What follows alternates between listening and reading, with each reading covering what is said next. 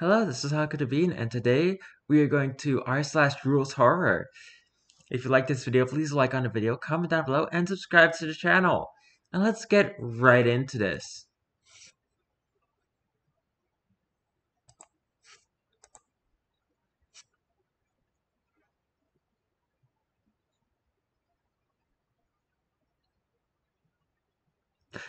My neighbor offered me $500 to house it for the weekend.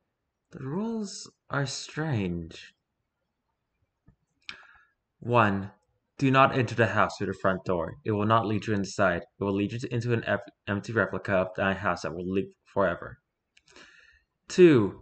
If you see a tall figure behind the rear glass door, take one of the rubber pellets next to the fence and toss it on the second floor window. Do not hit the door or any windows on the ground floor or do anything to attract their attention. 3. Once there's nothing and no one at the bottom floor, you can enter. 4. The lights stay off permanently throughout the night until the sun rises again. Do not, under any circumstances, turn on the lights. To make it absolutely clear what will happen, you will hear an inhuman and a wailing. Then the aforementioned creature will appear in front of you, staring at you blankly. Every time you blink, it will come closer until the sun comes up, or until it can make physical contact with you. Once it does, you will have a seizure, fall unconscious, and probably end up in the hospital with incurable delirium. So do not do it. 5. There are mirrors reflecting the moonlight onto the foyer and onto the stairs. Adjust them to make sure your path upstairs is lit properly. 6. When going into bed, walk up the stairs facing downwards. Do not turn your gaze anywhere. Look at the floor and only at the floor. 7. After climbing up the stairs, you will arrive at the end of a long corridor. It's still not safe to turn your eyes. Whatever you do, do not look away from the floor. Just keep walking forward. 8. It may seem like the corridor is getting longer. Keep walking. 9. No matter what you hear from behind the doors on either side, keep walking. 10. You may notice in your peripheral vision that the walls appear to be melting. They aren't. Do not turn your gaze. 11. Once it gets to my bedroom, only lift your gaze once you shut the door behind you.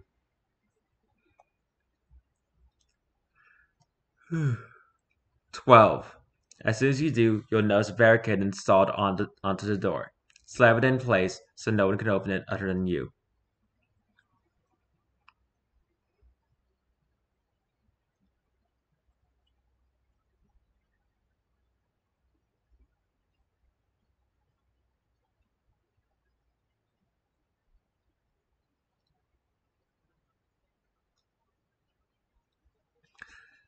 13. During the night, you might hear knocking on the door. Ignore it. Don't open it. Don't talk back. Talking back will not place you in danger, but will instigate the creatures to become even more aggressive. They will mimic my voice, or someone you know. They will threaten you, beg you, or anything they can to make you open the door. Do not do it. As they beg on it, liquid might pool up from under the door or frame. Lights might flash under it and you can feel heat or cold coming from it. Whatever happens, ignore it and do not open it. 14. Sometimes there might be an illusion appearing through the window. It won't cause you any harm, but avoid looking at it if you get spooked easily. 15. Once the morning comes, unlock the door, but do not open it. Exit through the balcony and the back door instead. 16. Do not cook any food in the house. Any smell of organic flesh or blood will incite the creatures to follow you and darkness falls again. I have left you milkshakes and savory snacks in the fridge. If you can't find anything you like, use one of the gift cards on the phone book at the back entrance to go out to eat. Make sure you come back to the house before sunset. If you're late, you won't be able to enter and the creatures will hunt you on the street. I'll come back on today at dusk. Stay alive until then. See ya. Good luck, Goofy. I don't think you're gonna survive that one.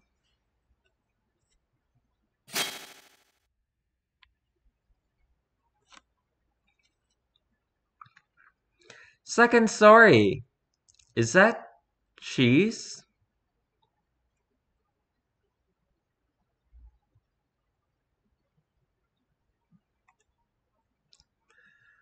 You were just going through a door when you saw that the floor, walls, and ceiling were cheese. Maybe you just went through a wrong door? You turned back, but there is no door there. This is not a dream, so don't treat it like one. Follow these rules to survive. 1. This is a maze. We give you a map, but the maze changes itself every few minutes, so you have to find your own way. 2. Don't eat the cheese. It will turn you into one of them. 3. Beware of the entities lurking around in the maze. They're the victims of the maze and are basically zombies. We call all them zombies. They will feed you the cheese and turn you into one of them. 4. They're stronger but not faster. You must run away, and do not try to fight back under any circumstances. 5. Do not talk shit about the maze. The maze is alive and will kill you by itself if you disrespect it. 6. Do not say stuff like Santa isn't real or anything that kids believe that isn't real. The maze is an unnatural. It used to be a kid who loved cheese and mazes. That was until the OU chose him to protect itself. The OU? Okay then. 7. The number of zombies is unknown, but we know they don't die. So if you get surrounded, please end yourself before they turn you into one of them and you cause problems to anyone else who comes here. 8. If you find other people, befriend them as they're in the same situation as you. Also, they can be used as bait if you need to escape the zombies. 9. If you find a white door, go through it and you've escaped. 10. If you find a black door with a red U, turn around and go back, or you'll have to face the OU, which won't turn out very well. 11.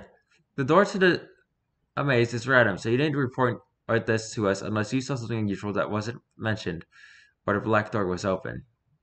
From the UDA. Honestly, it feels like this story was written by a kid.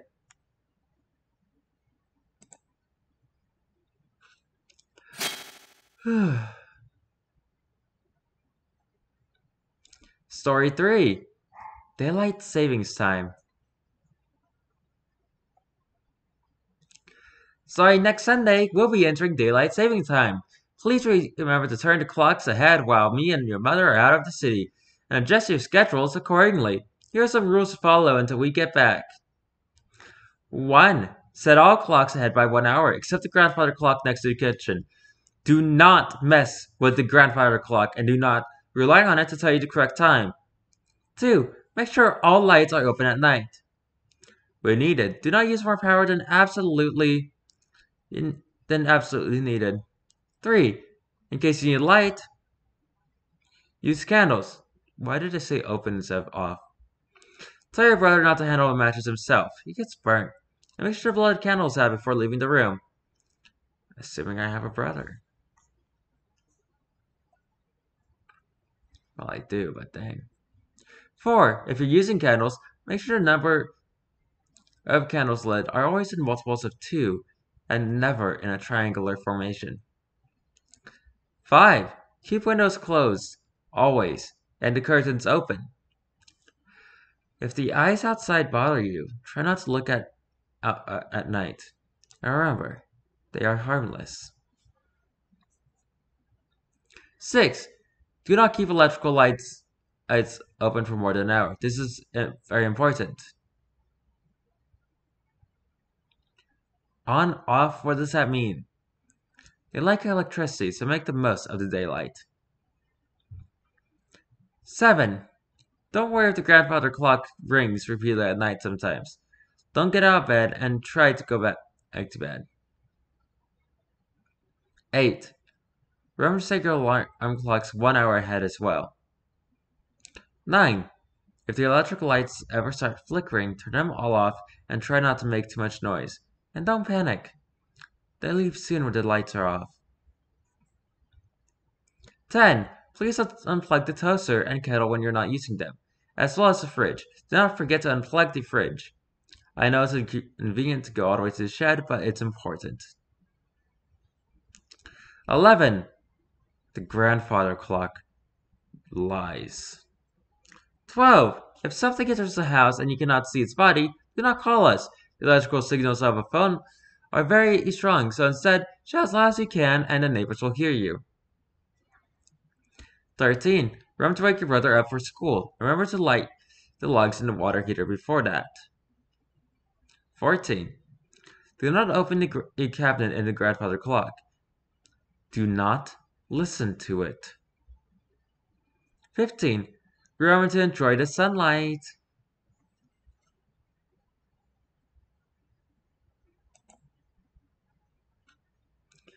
Here we are on the fourth and final story. A question. Are you forgetting something?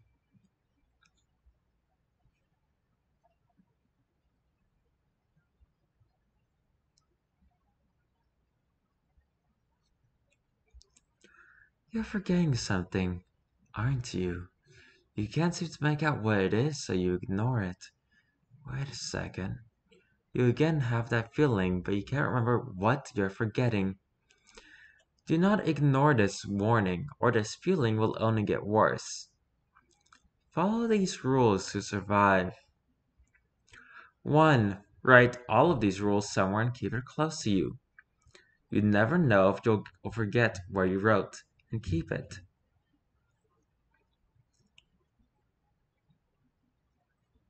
And kept it, I mean.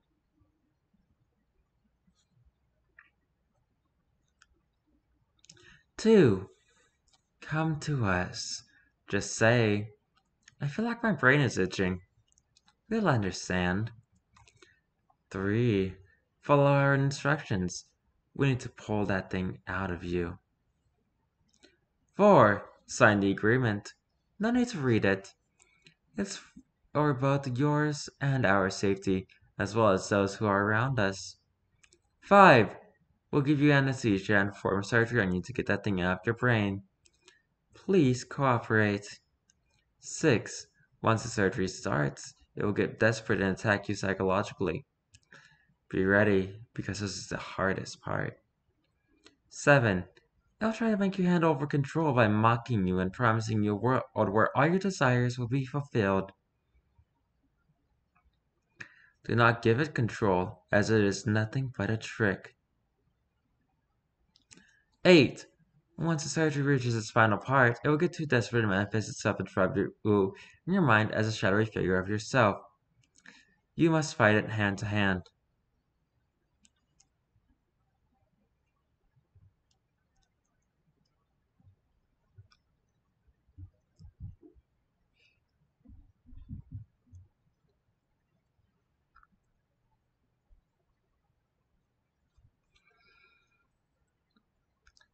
Nine. It can't be beaten since it's just a manifestation in your mind. You must dodge its attacks and do not attack it unless you want your morale to go down. 10. If you succeed, we'll do a final health checkup on you to make sure you're all good to go.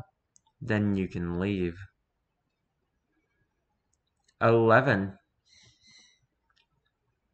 If you hand over control or lose a brawl, we'll have to eliminate you. If you have a family, then they'll be compensated according to the agreement you signed. The UDA. Okay, who's making these UDA posts? And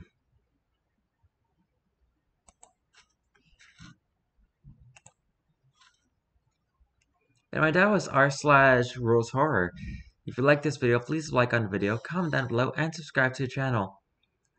I have no idea what I'm going to be doing tomorrow, so until then, goodbye!